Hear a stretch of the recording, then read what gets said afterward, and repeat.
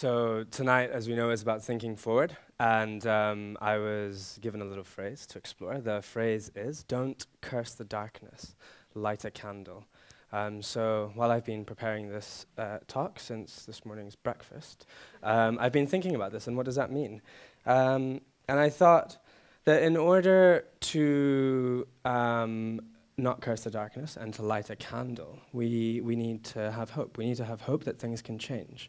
But hope in itself is insufficient, of course. You need action in order to bring them about. So we need, as well as hope, a deep-rooted conviction that our actions today will write tomorrow's future. So in order to light a candle, to eradicate darkness, we need hope, and we need a deep-rooted conviction that today's actions will write tomorrow's future. Nature is obviously a very good thing to turn to, and we see this. A cold object requires heat to be added to it. You can't remove cold. A dark room requires energy in the form of light. It's the same in our individual lives. It's the same for our collective lives. Energy, effort, these things are required to make change. I'll use an example that I like. Oppression is something that the world has unfortunately experienced throughout history. It does today as well, and unfortunately will probably continue to do so in the near future at least. And it is condemnable. Oppression is entirely condemnable, no matter what form it takes. But our reaction to oppression is a choice. So following the 1979 Iranian Revolution, many minorities were persecuted for various reasons. One minority that was persecuted was the Baha'i community, and they were denied access to education. So in the face of this oppression, they wouldn't accept it. They thought, actually, it's not okay that our children won't be educated, and they resolved to create an educational system for their young people. So they didn't, there was no revolt or violent reaction. Rather, they set about university, basically, an underground university system. Today, 30 years later, that's a very well-respected educational institution. In fact, respected by Lancaster University and accepted by this university, as well as many other Western universities. And I just think that's such a shining example of deciding to light a candle in the face of darkness rather than, just bemoan your plight. Closer to home, community life, it seems to be at an all-time low. There's very little interaction between neighbors, never mind positive interaction between neighbors. But it's easy to change. Just a smile can go a long way in the first instance.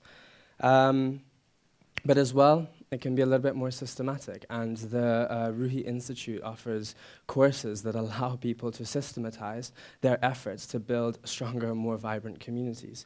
Just a little example, for example, my wife and some of our friends run classes for children, and it's very simple. They're little moral education classes for small children. It's very fun. Families come together, eat food, do things with kids. It's great. But at its core is actually something very profound. It is an example of people, of everyday, regular people, noticing something that they don't like, and then making a difference, making a change, taking simple daily steps to effect positive change. The future will largely be determined by the extent to which everyone sees problems and solves them, sees darkness and lights candles. Unfortunately, many people, though, today are disempowered, and they struggle to take control of life. We have a blame culture, political progress. Teachers blame parents for the lack of their children's discipline. It's very much like this. Sometimes these things are justifiable, but rarely is this ever a stimulus for change. Let's follow the example of the outstanding speakers that we've had tonight. People who have noticed things and then dedicated their lives or a number of years to effect a change. I think it would be great if we could follow their example on a day-to-day basis, follow the example of that community in Iran, which in the face of grievous systematic oppression actually just solved their problem very creatively.